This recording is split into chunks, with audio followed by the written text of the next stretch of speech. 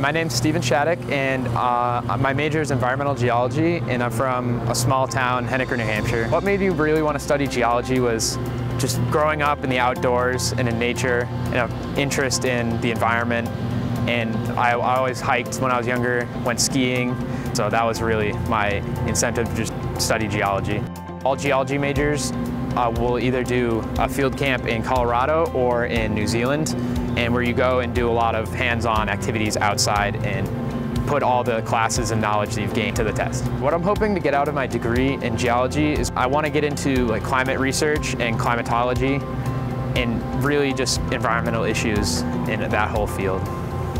My first experience with UD and what made me want to study here was that I had family here. And when I came and visited my junior year of high school, I really fell in love with the campus atmosphere and the community on campus, and just everyone, the whole atmosphere around campus was just amazing.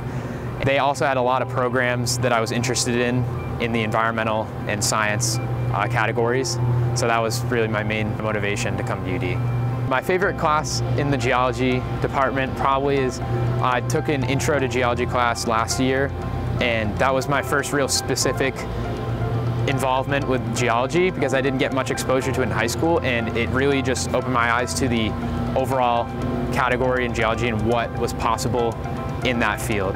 For my studies, I'm planning on combining my environmental geology degree with a sustainability major and either minoring in sustainability or double majoring. They really make it easy with the interdisciplinary connections between departments to do this with classes overlapping to get an experience in two different fields. They make it very fluid and easy.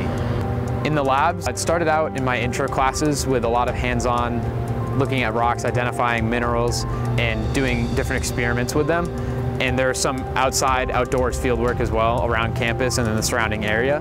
Now, getting into upper level classes, moving into more advanced labs, such as the GIS lab. GIS is the Global Information Systems, and it's 3D mapping of terrain. And you can use it to look at stream morphology and different changes to terrain, and there's a variety of different applications. Typical geology course, I'd say they look a little bit different than traditional classes in other disciplines, where they're a little bit smaller class sizes and a little bit more personable.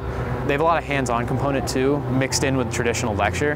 Due to the small class sizes and smaller nature of the courses, I feel like I have a much more personal interaction and relationship with my professors, and with my advisor, I feel I can drop in to her office at any time if I have any questions or want to go over something with her, and we just have a much more casual relationship.